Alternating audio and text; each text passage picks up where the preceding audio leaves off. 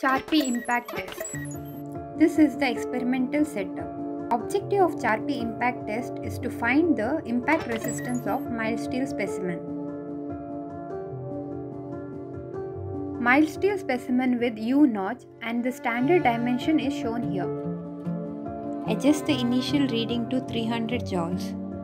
Now, to check the friction loss, release the pendulum without specimen on the machine anvil. Note the loss of energy due to friction. Place the specimen in the machine anvil with the notch facing away from the striking edge of the hammer. Readjust the reading to 300 joules and then release the hammer. Hammer strikes against the specimen and breaks it. This shows the broken sample of mild steel specimen. Note down the total loss of energy during the transit of hammer. The energy for failure is recorded.